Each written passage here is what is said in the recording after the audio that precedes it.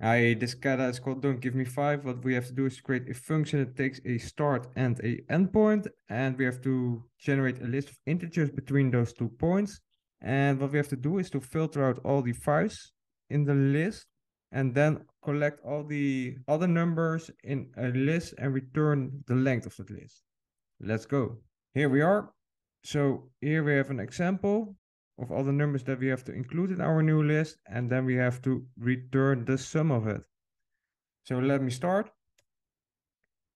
For integer, and then we use the range function, and it takes 2 arguments. The mandatory argument will be the end, but optional is a start as well. And as a third argument, you can give in a step, but that's an argument that we won't use here. So let's print the range here, print the integers. That goes from 4 till 16. Let's add another iteration here. And there we have a list from 4 till 17. But now we have to filter out the 5. How do we do that? Can we use a condition like, is there a 5 in integer or something? Of course, this won't work. As you can see, the argument type integer is not iterable.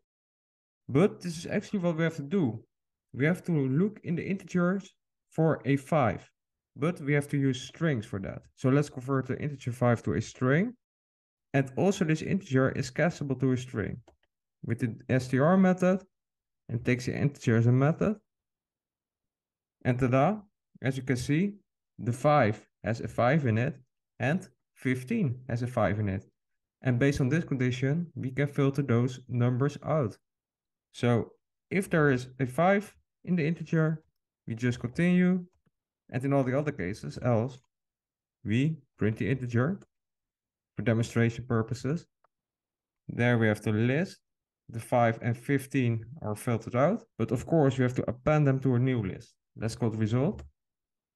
And append the integers to result, of course.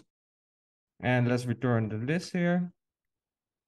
Yeah, but we are not supposed to return the entire list, but only the number of elements in them. And for that, we can use the length method, len, and pass in the list as an argument.